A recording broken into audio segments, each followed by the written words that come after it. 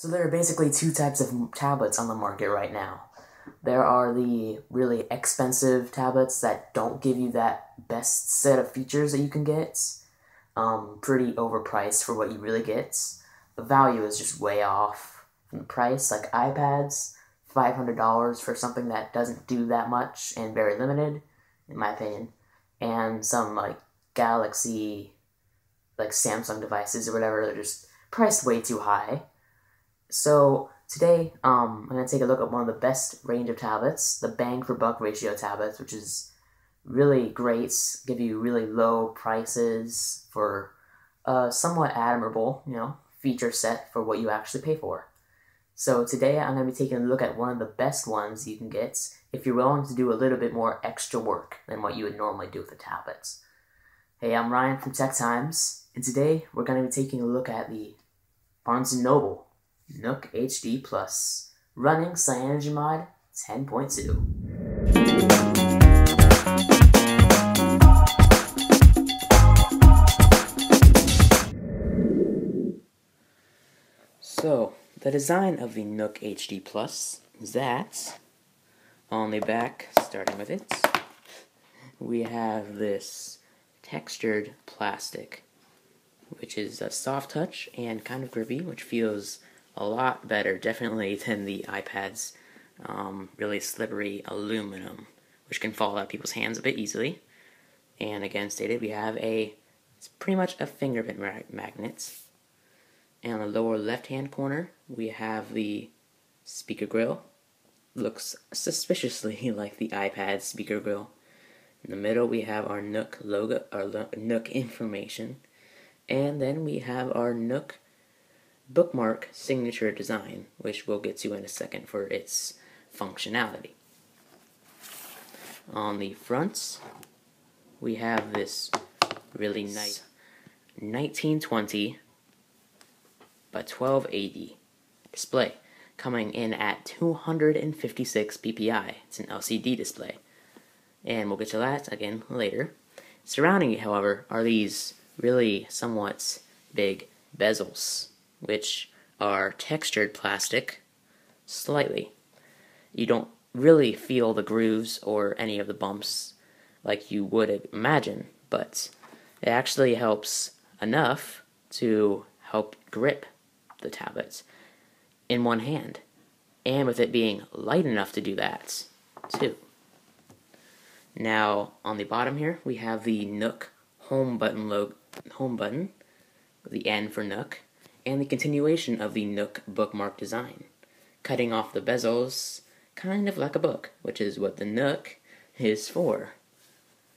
Now on the right hand side we have nothing but a sleep wake power button. And on the left hand side we have nothing. But on the bottom we have the micro SD card slots, 30-pin dock charger connector, does not work with the iPads, however, and the LED notification light for charging, amber when it is not charged yet, and green for when it is fully charged. On top of it, however, has the microphone, an oddly placed volume rocker up and down, and a headphone jack, regular headphone jack. So that is the design of the Nook HD Plus. So the specifications of the Nook HD Plus is that it obviously has a 1920 by 1280 display, an extra 200 pixels in the wide factor, so it's more than 1080p slightly, but you're not going to notice a difference. Giving it a pixel density of 256 pixels per inch, or ppi, and the technology used is LCD.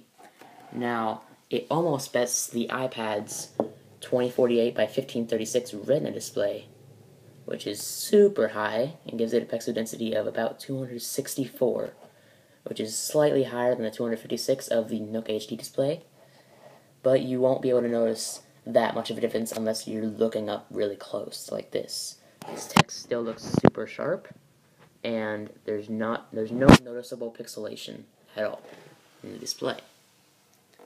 Now, Barnes & Noble also boasts that it is apparently quote-unquote fully laminated screen, and that has no air gaps, reduces glare, that kind of stuff. And it has amazing viewing angles, as it's stated, which is true. It does have pretty good viewing angles. Of course, it gets darker the more you turn it, but that's normal with all kinds of screens. And you may have noticed that I am standing this Nook up without a case.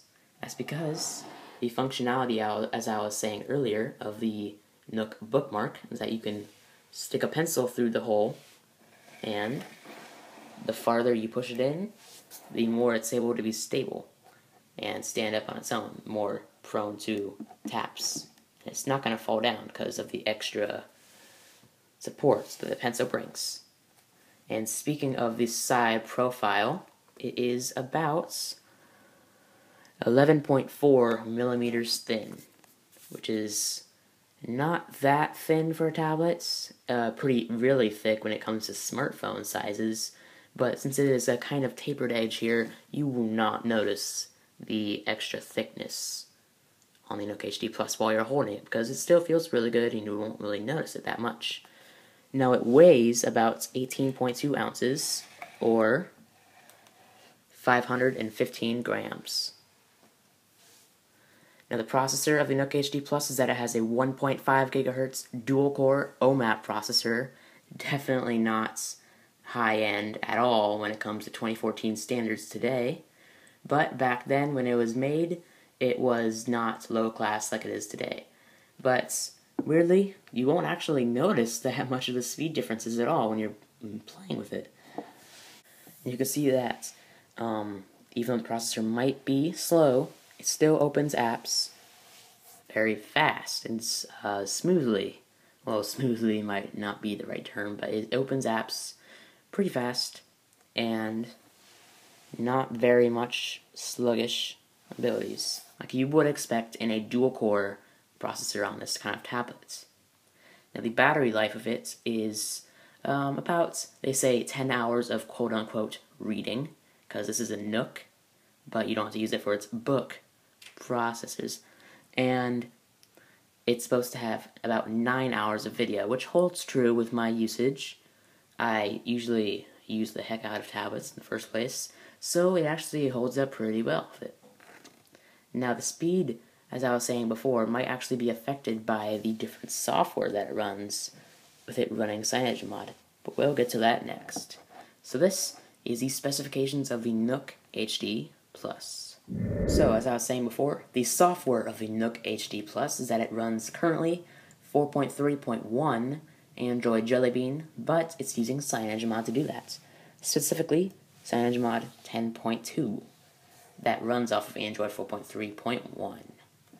Now, the speed of it affected by the software is actually, again, it actually greatly influences it, because it is more stock Android than anything else.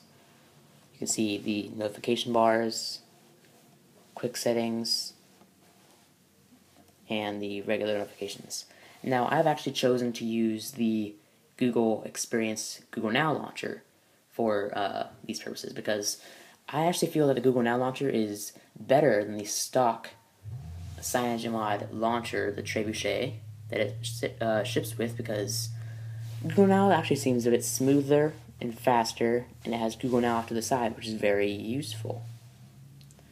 Now the differences between, probably one of the main differences between this and the regular Nook HD Plus without CyanogenMod is that it has these software button keys, which are actually a lot better than the very extra heights from the regular Nook HD that was used.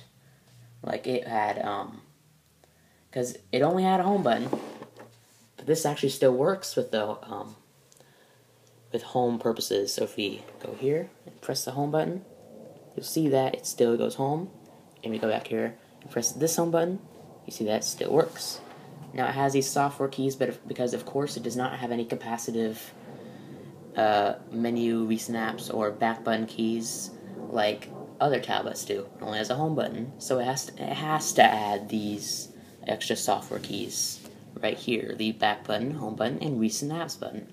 Now I've added these two, the search button omnipresent that opens up any search thing that you're in an app, and the menu button, which also opens up the menu of any app. As you can see here, it is the Google Launcher menu. And it works pretty well. So that is CyanogenMod and software of the Nook HD+. So, in conclusion, the Nook HD Plus by Barnes & Noble is a great bang for buck tablets.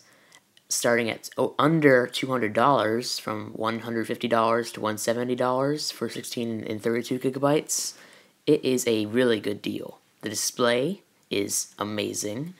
Quality display for what you get. The major downsides of this is that, of course, the processor might be pretty slow by today's standards on paper, but it actually performs really good in real life performance.